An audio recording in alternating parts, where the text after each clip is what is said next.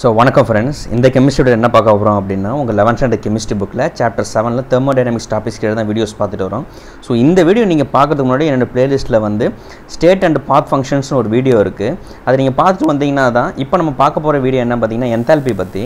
அப்ப enthalpy என்ன புரியணும் அப்படிங்கறது எதனால enthalpyன்ற கான்செப்ட் வந்ததுன்ற காரணம் என்னோட வீடியோல state and path functionன்ற வீடியோல பார்த்தா மட்டும் தான் உங்களுக்கு இந்த லிங்க் புரியும்.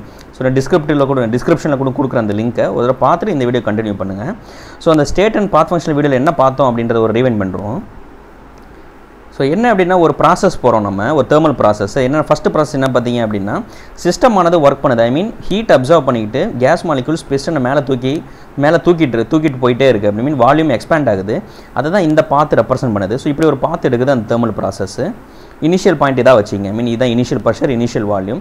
ஸோ அந்த பாயிண்ட்லேருந்து ஒரு ஃபைனல் ப்ரெஷர் ஃபைனல் வால்யூமுக்கு போகுது, அந்த ஸ்டேட்டுக்கு போகுது. அகைன் நான் என்ன பண்ணுறேன் அப்படின்னு பார்த்தீங்கன்னா work is done on the system. வெளியேந்து நான் ப்ரெஷரை கொடுக்குறதா வச்சுங்க. மீன் நான் வெளியேந்து ஒர்க் பண்ணுறேன், பிஸ்டனில் கீழே நோக்கி அழுத்துறேன். வெரி ஸ்லோ ப்ராசஸ், ரொம்ப ஸ்லோவாக பண்ணுறோங்க. ஸோ பண்ணும்போது நான் என்ன பண்ணுறேன் அப்படின்னா இந்த ஃபைனல் ஸ்டேட்டு மறுபடியும் இனிஷியல் ஸ்டேட்டு கொண்டு போகிறேன். மீன் இனிஷியலாக என்ன வால்யூம் இருந்தோ அந்த வால்யூமை கம்ப்ரஸ் பண்ணிட்டு போயிட்டு இருக்கேன். ஸோ அப்படி பண்ணும்போது இந்த ப்ராசஸ் ஆனது இந்த மாதிரி கர்வ் எடுக்குது. ஸோ அப்படி கர்வ் எடுக்கிறனால என்ன ஆச்சு அப்படின்னு பார்த்தீங்க அப்படின்னா நான் எப்படி இனிஷியல் ஸ்டேட்லேருந்து ஒரு ஃபைனல் ஸ்டேட்டுக்கு போய்ட்டு மறுபடியும் இனிஷியல் ஸ்டேட்டுக்கு வந்தனும். ஸோ என்னோடய சிஸ்டமோட இன்டர்னல் எனர்ஜி மாறல. என்ன இன்டர்னல் எனர்ஜி இருந்தோ அதே தான் இருந்தது. ஏன்னா நான் எப்போ எங்கேருந்து ஸ்டார்ட் பண்ணோம் திருப்பி அந்த ஸ்டேட்டுக்கு வந்தனால அந்த internal energy of the molecules இது மாற போகிறது, ஈவன் ப்ரெஷர் மாற போகிறது. ஏன்னா அதே சேம் ப்ரெஷருக்கு தான் வந்திருக்கேன் நான். இன்னும் சொல்லப்போனால் வால்யூம் மாறல, சேம் அதே வால்யூம். மாறின ஒரே விஷயம் என்னன்னு கேட்டிங்க அப்படின்னா இந்த நெட் ஹீட்டு. ஒரு கொஞ்சோண்டு ஹீட் ஆனது எண்ட் ஆஃப் த வீடியோவில் ஐ மீன் எண்ட் ஆஃப் த ப்ராசஸில் பார்த்தோம்னா சிஸ்டமில் கொஞ்சம் ஹீட் ஆனது ஆட் ஆயிருக்கு. அதுக்கு என்ன காரணம் அப்படின்னு கேட்டிங்க அப்படின்னா அது எடுத்த இந்த பாத். ஏன் ஹீட் ஆட் ஆச்சு அப்படின்னு பார்த்தீங்க அப்படின்னா the work done by the system இருக்கு இல்லைங்களா, அது area under this curve. Work done by the system is greater than the work done on the சிஸ்டம்ங்க. So அதனால் ஒரு நெட் ஒர்க் ஆனது கிடைக்குது. மீன் இந்த ஏரியா இந்த கர்வுக்கு இந்த பாத்துக்குள்ளே இருக்கக்கூடிய ஏரியாவனால தான் நெட் ஒர்க் ஆனது டன் பை த சிஸ்டம் வருது. ஸோ அதனால் என்ன ஆகுது அப்படி பார்த்தீங்கன்னா ஒரு Q அமௌண்ட் ஆஃப் ஹீட் அப்படின்றது ஆட் ஆகுது. ஆட் ஆகிறனால என்ன ஆகுது பிரச்சனை பார்த்தீங்க அப்படின்னா ஒவ்வொரு தடையும் நான் ப்ராசஸ் ரிப்பீட் பண்ணேன் அப்படின்னா ஒவ்வொரு தடையும் ஹீட் ஆனது இந்த நெட் ஒர்க் டன்னால ஒவ்வொரு தடையும் சிஸ்டம்குள்ளே ஹீட் ஆட் ஆகுது. ஸோ அதனால் ஹீட்டை வந்து ஒரு ஸ்டேட் இதனால தான் வந்து ஹீட்டை வந்து நம்ம பாத் ஃபங்க்ஷன் சொல்கிறோம். ஹீட் வந்து இந்த பாத்தை டிபெண்ட் ஆகிருக்கு. இந்த பாத்தினால வந்த இந்த ஏரியாவினால் வரக்கூடிய ஒர்க் டன், இந்த ஒர்க் டன்னால் வரக்கூடிய ஹீட் ஆட் ஆன விஷயம், அந்த ஹீட் ஆனது இன்க்ரிமெண்ட் ஆகிட்டே இருக்குது ஒவ்வொரு தடையும் நான் ப்ராசஸ் ரிப்பீட் பண்ணேன் அப்படின்னா நான் என்ன தான் இனிஷியல் ஸ்டேஜுக்கு வந்தாலும் same pressure same volume same internal எனர்ஜிக்கு வந்தாலுமே சேம் ஸ்டேட்டுக்கு வந்தாலுமே எவ்வளோ பெரிய ரவுண்டு போயிட்டு வந்தாலுமே என்னோட எல்லாமே கான்ஸ்டண்ட்டாக இருக்குது. ஐ மீன் இதுதான் ஸ்டேட் வேரியபிள்ஸ்னு சொல்லுவோம். இந்த பேராமீட்டர்ஸ் எல்லாமே கான்ஸ்டன்ட் இருக்குது. மாறக்கூடிய ஒரே விஷயம் பார்த்தீங்கன்னா இந்த heat added to the system. Heat ஆனது ஆட் ஆகிட்டு இருக்குது. ஸோ ஹீட்டை ஈவன் மெஷர் பண்ணுறதுன்றதே ரொம்ப கஷ்டமான விஷயமா இருக்குது. எதனாலும் கேட்டிங்க அப்படின்னா அது ஒரு பாத் ஃபங்க்ஷன், இந்த பாத்தை நம்பி இருக்கிறனால தான். ஸோ அதனால தான் போன வீடியோவில் ஸ்டேட் அண்ட் பாத் ஃபங்க்ஷன் என்ன வீடியோ சொன்னோம் அப்படின்னு பார்த்தீங்கன்னா எண்ட் ஆஃப் த வீடியோவில் இந்த ஹீட் கண்டென்ட் இருக்குல்ல, heat added to the system, அது ஒரு பாத் ஃபங்க்ஷனாக இருக்கிறனால என்ன பண்ண முடியல, நம்மளால் சரியாக படிக்க முடியல. இன்னும் நல்லா நம்ம அதை பற்றி தெரிஞ்சுக்கணும், ஒரு பெட்டர் அண்டர்ஸ்டாண்டிங் வரணுன்றதுக்காக நம்ம அந்த heat content added to the system வந்து ஸ்டேட் ஃபங்க்ஷனாக ஐ மீன் ஸ்டேட் வேரியபிளாக வந்து ரெப்ரசென்ட் பண்ணோம் அப்படின்னா கொஞ்சம் நல்லா இதை புரிஞ்சிக்கலாம் அந்த ஹீட் கான்டென்ட்டை. அதுக்கு தான் வந்து ஹெச்ன்ற ஒரு டேர்ம் இன்ட்ரடியூஸ் பண்ணுறோம். அந்த ஹெச் தான் என்ன பார்த்தீங்கன்னா இந்த heat content added to the system நான் சொல்கிறது. இந்த change in heat content delta ஹெச்னு சொல்கிறோம். ஹெச் என்னங்க பார்த்தீங்க அப்படின்னா என்தால்பி அப்படின்னு சொல்கிறோம் கெமிஸ்ட்ரியில். இந்த என்தால்பி தான் நான் வந்து இந்த வீடியோவில் பார்க்க போகிறேன். என்தால்பி வந்து உங்கள் பேஜ் நம்பர் 197 இருக்குது. ஸோ இதான் அந்த ஸ்னாப்ஷாட் ஆஃப் அந்த டெக்ஸ்ட் புக்கோட பேஜ் இது. ஸோ ஸ்டார்ட் பண்ணுவோம். என்தால்பி எப்படி ரெப்ரசென்ட் பண்ணுறாங்க அப்படின்னு கேட்டிங்க அப்படின்னா ஹெச். ஸோ நான் ஹெச் என்ன சொல்கிறாங்க பார்த்தீங்கன்னா சயின்டிஸ்ட் வந்து ஹெச் எப்படி டிஃபைன் பண்ணுறாங்க அப்படின்னு பார்த்தீங்கன்னா மீன் இந்த ஹீட் கான்டென்ட் இந்த heat added to the system சொல்லுங்கள். அது எப்படி வந்து டிஃபைன் பண்ணுறாங்க பார்த்தீங்க அப்படின்னா ஒரு set of state variable state ஃபங்க்ஷனாலே define பண்ணுறாங்க. ஃபார் எக்ஸாம்பிள் எப்படி சொல்லலாம் பார்த்தீங்கன்னா இன்டர்னல் எனர்ஜி அது heat content is equal to the internal energy of the system plus pressure times volume. So இப்படி டிஃபைன் பண்ணுறதுனால என்ன ஆகுது அப்படின்னு பார்த்தீங்க அப்படின்னா இதோட வேல்யூவான இது சம் வேல்யூ கொடுக்கும் நமக்கு. அந்த என்தால்பின்ற அந்த ஹெச் இருக்குது இல்லைங்களா, அந்த என்தால்பியோட வேல்யூ இப்போ இது வந்து ஒரு டிஃபைன்டு ஸ்டேட் வேரியபிளாக போச்சு. ஏன்னா நம்ம இதை டிஃபைன் பண்ணியிருக்க வேல்யூஸ் பாருங்கள், டிஃபைன் பண்ண வேரியபிள்ஸ் பாருங்கள், இதெல்லாம் ஸ்டேட் வேரியபிள் ஸ்டேட் ஃபங்க்ஷன்ஸ். ஐ மீன் நீங்கள் ப்ராசஸ் எத்தனை தடவை ரன் பண்ணாலும் நீங்கள் திருப்பி இனிஷியல் ஸ்டேட்டுக்கு வந்தீங்கன்னா இன்டர்னல் எனர்ஜி மாறாது, கான்ஸ்டண்ட்டாக இருக்கும், ப்ரெஷர் மாறாது, வால்யூம் மாறாது. ஸோ இப்படி ரெப்ரசென்ட் பண்ணுறோம். ஐ மீன் என்தால்பி அந்த ஹீட் கான்டென்ட்டே வந்து நம்ம ஸ்டேட் வேரியபிளாக ரெப்ரசென்ட் பண்ணுறதுனால ஈவன் நம்ம இந்த என்தால்பியை ஒரு ஸ்டேட் வேரியபிளாக பார்க்கலாம். அதுக்கு தான் நம்ம எவ்வளோ நேரம் ட்ரை பண்ணிக்கிட்டு இருக்கோம். ஸோ இன்னும் சொல்லப்போனால் என்தால்பியை ஸ்ட்ரெயிட்டாக மெஷர் பண்ண முடியாது. ஐ மீன் ஹெச் நீங்கள் ஸ்ட்ரெயிட்டாக போய் மெஷர் பண்ண முடியாது. அப்போ கூட சேஞ்ச் இன் என்தால்பி தான் நீங்கள் மெஷர் பண்ண முடியும். ஸோ அதனால் டெல்டா ஹெச் போடுறேன். ஸோ ஈக்குவேஷன் மாறும் delta you plus delta B times we. நல்லா பாருங்கள், நம்ம தெரியும் ஃபர்ஸ்ட் லா ஆஃப் தெர்மோடைனமிக்ஸ் பிரகாரம் இந்த delta you change in internal energy எதுக்கு ஈக்குவல் நமக்கு தெரியும். கலரை மாற்றி எழுதுகிறேன். Delta you is equal to heat added to the system minus W அப்படின்னு போட்டோம் அப்படின்னா ஒர்க் டன் பை த சிஸ்டம்னு சொல்லுவோம். ஏன் அப்படின்னு பார்த்தீங்க அப்படின்னா இப்போ தான் சொன்னேன் நான், இந்த நம்ம எடுத்த இந்த தெர்மல் ப்ராசஸில் வந்து net work done by the system தான் வந்து அதிகமாக இருக்கனால work is done by the system தான் நெட் ஒர்க்கு. ஸோ அதனால தான் மைனஸ் போடுறேன் இந்த இடத்துல. ஸோ இப்படி மாற்றி அப்புறம் மீதி இருக்கிறத பார்த்தீங்கன்னா ப்ளஸ் டெல்டா பிவி. ஸோ நமக்கு தெரியும் நல்லா ஒரு நிமிஷம் நல்லா நீங்கள் பார்த்தீங்கன்னா வீடியோ இது முடியும் ஐசோதெர்மல் ஐசோபேரிக் தெர்மோடைனமிக் ப்ராசஸ் எல்லாம் பார்த்தீங்க அப்படின்னா இந்த ஒர்க் டன்னை எப்படி கண்டுபிடிக்கலாம் பார்த்தீங்க அப்படின்னா அந்த பிவி டயக்ராம்லேயே கண்டுபிடிக்கலாம். ஃபார் எக்ஸாம்பிள் இதுதான் கர்வ்னு வச்சிங்க. இந்த ஏரியா அண்டர் திஸ் கர்வ் தான் வந்து நம்ம பிவி ஒர்க் டன்னு சொல்லுவோம். ஏன் அப்படின்னு பார்த்தீங்க அப்படின்னா ஒய் ஆக்சிஸில் பி எடுத்திருப்போம், எக்ஸ் ஆக்சிஸில் வந்து வால்யூம் எடுத்திருப்போம். ஆக்சுவலி இது change in volume, initial volume, final volume. இது டெல்டா வின்னு சொல்லுவோம். இந்த பியவும் இந்த டெல்டா வி மல்டிப்ளை பண்ணிங்க அப்படின்னா இந்த ஏரியா உங்களுக்கு கிடச்சிரும். ஸோ அதுதான் ஒர்க் டன் நம்ம சொல்லுவோம் பொதுவாக. ஸோ அதை அகைன் மறுபடியும் ரீஅரேஞ்ச் பண்ணி எழுதுவோம். ஸோ Q மைனஸ் க்ரீனில் எழுதுகிறேன். So Q minus P times delta we plus delta PV. நல்ல ஒரு விஷயத்தை நோட் பண்ணுங்கள், நல்லா பாருங்கள்.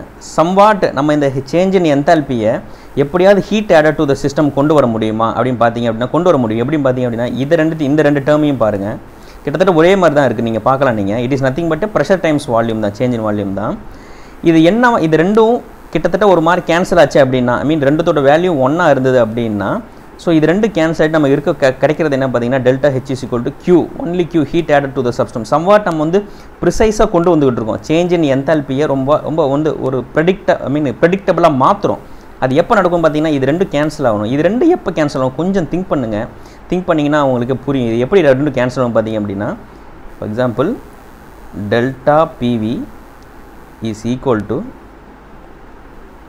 P delta we.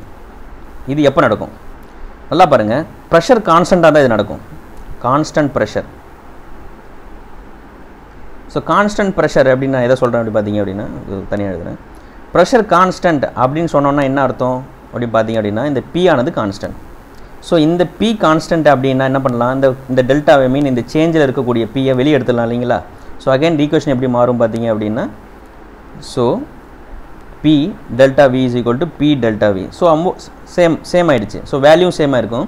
ஸோ இது ரெண்டு கேன்சல் ஆகிடும். ஸோ நம்ம கரெக்டாக வரும் என்ன வரும் பார்த்தீங்க அப்படின்னா என்ன வரும் பார்த்தீங்கன்னா change in enthalpy is equal to QPன்னு சொல்லலாம். ஒய் ஏன் இந்த P ரெப்ரசென்ட் பண்ணுறோம் அப்படின்னா சுச்சுவேஷன் தெர்மல் ப்ராசஸ் கான்ஸ்டன்ட் ப்ரெஷராக நடக்குது. கொஞ்சம் திங்க் பண்ணுங்கள், ப்ரெஷரை கான்ஸ்டண்ட்டாக வச்சதுனால நம்மளால் change in enthalpy heat content at moment of time அந்த ஒரு ப்ராசஸை முடிச்சுட்டு வந்ததுக்கப்புறம் சேஞ்ச் இன் என்தால்பி இந்த ஹீட் கண்டென்ட் எவ்வளோ இருக்கும் பார்த்தீங்கன்னா what ever the heat add to the system எவ்வளோ ஹீட் ஆட் ஆச்சோ சிஸ்டமில் இனிஷியலாக அந்த ஹீட் தான் வந்து சேஞ்ச் இன் என்தால்பியாக இருக்கும்ன்ற ஒரு கான்செப்ட் நம்மளால் ப்ரிடிக்டபிளாக ஒரு டிஃபைன்டு ஃபங்க்ஷனாக கொண்டு வர முடியுது ஈவன் ஹீட் கான்டென்ட்டை. ஸோ ஒரு நிமிஷம் நல்லா பாருங்கள், இது எப்படி கொஞ்சம் நல்லா அனலைஸ் பண்ணுவோம். இந்த பிவி டயக்ராமே எடுத்துப்போம். நான் பிவி டயக்ராமில் சொன்னேன். ஸோ இந்த ஹோல் தெர்மல் ப்ராசஸ் எப்படி இருந்தது பார்த்தீங்க அப்படின்னா இப்படி ஒரு கிரேசி கர்வ் எடுத்து ப்ராசஸ் வந்து இப்படி போச்சு. இப்படி ஆரம்பித்து இப்படி போய் இப்படி முடிஞ்சது. நல்லா பாருங்கள், நான் இப்போ இந்த இடத்துல கான்ஸ்டன்ட் ப்ரெஷர்னு சொல்லிட்டேன். ஸோ நமக்கு தெரியும் ஏற்கனவே படிச்சிருக்கோம் தெர்மோடைனமிக் ப்ராசஸ்லேயே வந்து ஐசோபேரிக் ப்ராசஸ் படிச்சிருப்போம். என்னோட வீடியோவில் ஐசோபேரிக் ப்ராசஸ் இருக்குது. இந்த வீடியோ பார்த்தீங்கன்னா நல்லா புரியும். கான்ஸ்டன்ட் ப்ரெஷர் அப்படின்னு சொல்லிட்டோம் அப்படின்னா என்ன ஆகும் அப்படின்னா ஏதோ ஒரு பாயிண்ட்டில் இதான் ப்ரெஷர் இதான் V, ஏதோ ஒரு பாயிண்ட்டில் ஒரே ஒரு ஹொரிசாண்டல் லைன் மட்டும்தான் இருக்கும். ஸோ இந்த இடத்துல நான் கான்ஸ்டன்ட் ப்ரெஷர் நம்ம சொன்னேன். நம்ம ஹோல் ப்ராசஸ் ஒரு வால்யூம் எக்ஸ்பேண்ட் ஆகுது, திருப்பி வால்யூம் கம்ப்ரஸ் ஆகுது. இந்த ஹோல் ப்ராசஸை கான்ஸ்டன்ட் ப்ரெஷர் சொன்னதுக்கப்புறம் என்ன ஆகும் நல்லா பார்த்தீங்க அப்படின்னா இது ஷ்ரிங்காக ஆரம்பிச்சிருங்க. இது ஷ்ரிங்காக இந்த ஹோல் ஏரியாவே ஷ்ரிங்க் ஆகிடும், அப்படியே சுருங்கிடும். கான்ஸ்டன்ட் ப்ரெஷர் சொல்லும்போது எல்லாம் ஏதோ ஒரு ப்ரெஷர் வால்யூக்கு வந்து அடங்கிடுவாங்க. ஸோ ஒரே நீங்கள் ஒரு லைனை மட்டும் தான் பார்க்க முடியும். அப்புறம் என்னாச்சு அப்படின்னா நோ ஏரியான்னு சொன்னோம் அப்படின்னு பார்த்தீங்க அப்படின்னா நோ ஒர்க் டன் ஒர்க் டன்னே அங்கே நடக்கலைன்னு அர்த்தம். ஸோ அந்த எதனால் இந்த ஒர்க் டன் நடக்கலன்னு சொல்கிறேன் அப்படின்னா இந்த நெட் ஏரியாவினால தான். நல்லா பார்த்தீங்க அப்படின்னா போன வீடியோ பார்த்தோம், இந்த நெட் ஏரியாவினால தான் ஒரு ஒர்க் டன் எக்ஸ்ட்ராவாக நடக்குது. ஒரு எக்ஸ்ட்ரான ஒர்க் டன்னால வரதுனால தான் ஹீட் ஆனது மறுபடியும் எக்ஸ்ட்ரா ஆட் ஆகுது. அதனால தான் வந்து ஒவ்வொருத்தையும் நமக்கு ஒரிஜினல் ஸ்டேட்டுக்கு வரும்போது பிரச்சனை ஆகுது. ஒவ்வொரு ஹீட் இன்க்ரீஸ் ஆகும். காரணமே இந்த நெட் ஒர்க் டன் தான். இதை நம்ம சுருக்கிட்டோம் அப்படின்னா கான்ஸ்டன்ட் ப்ரெஷரில் ப்ராசஸ் நடத்துகிறோம் அப்படின்னா இந்த ஒரு நெட் ஒர்க் டன் வந்து வராது. ஏன்னா கிராஃபே ரொம்ப சுருங்கிரும். இந்த பாத்து சுருங்கிரும். ஒரே ஒரு லைன் மட்டும் தான் நீங்கள் பார்க்க முடியும். ஸோ அதனால் என்ன ஆகும் அப்படின்னு பார்த்தீங்கன்னா ஒரே ஒரு line no area no work done. அப்போ என்ன ஆகும், நோ நெட் ஹீட் ஆடுங்க, எக்ஸ்ட்ரா எதுவும் ஹீட் ஆட் ஆகாது. ஸோ அப்போ என்ன ஆகும், என்ன அர்த்தம் அப்படின்னு பார்த்தீங்கன்னா நீங்கள் இப்போ ப்ராசஸ் ஸ்டார்ட் பண்ணும்போது ஒரு heat கொடுத்துருப்பீங்களா, heat added to the system, அது மட்டும்தான் இருக்கும் change in enthalpy, I mean heat கான்டென்ட்டாகவே இருக்கும். ஓகே இதெல்லாம் எதுக்கு நம்ம இவ்வளோ ப்ரிசைஸாக இதெல்லாம் கொண்டு வரோம் அப்படின்னு பார்த்தீங்க அப்படின்னா ரியாலிட்டியில் அது பாசிபிளானா பாசிபிள், இதுதான் நடக்குது. நீங்கள் சேஞ்ச் இன் என்தால்பியை தெரிஞ்சுக்கணும் அப்படின்னா ப்ரெஷரை கான்ஸ்டண்ட்டாக வச்சுருக்கணும். அப்படி வச்சிங்க அப்படின்னா இது ரியாலிட்டி நடக்குது. ஈவன் நம்மளே எடுத்துங்க, நீங்கள் ஒரு கெமிஸ்ட்ரி லேபில் உட்காந்துட்டு இருக்கீங்க, நீங்கள் வந்து பீக்கர் இருக்குது, ஸோ பீக்கரில் ஏதோ கெமிக்கல் அதை கொண்டாந்து இன்னொரு பீக்கர்லேருந்து கொண்டாந்து ஊற்றுறீங்க, சம்திங் ரியாக்ஷனை இப்போ ஸ்டார்ட் பண்ணுறீங்க, சம் ஹீட் கொடுக்குறீங்க. ஸோ இங்கே சேஞ்ச் இன் என்தால்பி என்னவா இருக்குன்னு பார்த்தீங்கன்னா what ever the heat you added to the system, என்ன ஹீட் ஆட் பண்ணிங்களோ அதுதான் தான் இருக்கும். ஏன் அப்படின்னு கேட்டிங்கன்னா அட்மாஸ்பரிக் ப்ரெஷர் கான்ஸ்டன்ட் தான். நீங்கள் மெயின் சி லெவல் எங்கே நீங்கள் இந்த பூமியில் மெயின் சி லெவல், ஐ மீன் உயரமான இடம் இல்லாமல், மீன் ஹிமேலயாஸ் அங்கெல்லாம் இல்லாமல் ஜஸ்ட் மெயின் சி லெவலில் தரமட்டத்தில் இருந்து ஒரு ரியாக்ஷனை நீங்கள் கண்டக்ட் பண்ணிங்க அப்படின்னா நீங்கள் வந்து கான்ஸ்டன்ட் ப்ரெஷரில் இருப்பீங்க. அட்மாஸ்பியர் கொடுக்கக்கூடிய ப்ரெஷர் 1 அட்மாஸ்பரிக் ப்ரெஷர், அந்த கான்ஸ்டன்ட் ப்ரெஷரில் ரியாக்ஷன் நடக்கும். நீங்கள் கொடுக்கக்கூடிய ஹீட்டு மட்டும் தான் சேஞ்ச் என்தால்பியாக இருக்கும்.